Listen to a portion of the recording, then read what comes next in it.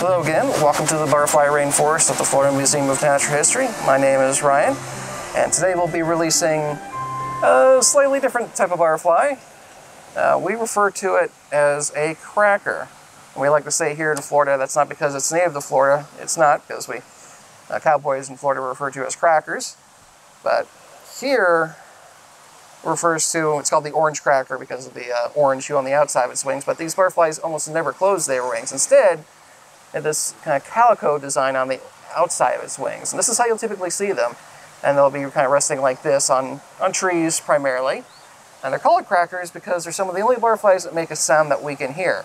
And it might sound like a cracking of a whip, especially to a 17th century naturalist, but to more modern ears, at least to my ears, when they make the cracking sound, it kind of sounds like the electric popping of a taser, believe it or not.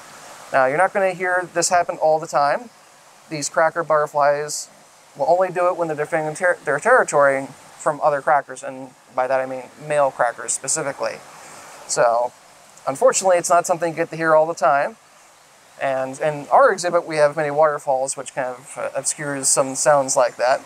But you'll also see that the cracker butterflies feeding on fruit, they will not feed on flowers. They're not true pollinating butterflies. So you can hang out there a little bit longer there, opening and closing his wings. Right, so on that note, again, I hope you've enjoyed our little butterfly spotlight today. Hope you remain healthy and safe out there, and have a great rest of the day. Thank you.